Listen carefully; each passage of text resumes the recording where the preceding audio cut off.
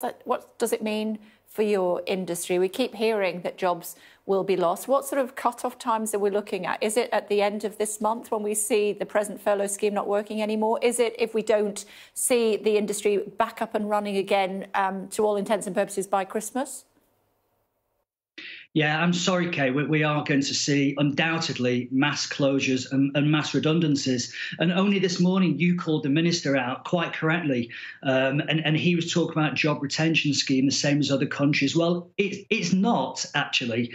You know, if people are working part-time, they are asking the operator to contribute towards that 2/3. Other countries aren't doing that. So we need to be questioning these headlines that they keep coming up with.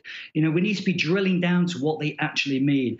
But yeah, I can't sugarcoat this, and I'm a positive person, but many operators are on their knees. And I'd go further, Kate, to say when the news broke last Wednesday, when they gave it to the newspapers, bearing in mind they hadn't spoken to our northern leaders till Friday, and I noticed you had Andy Burnham on a few minutes ago, operators were coming to me and saying, do you know what?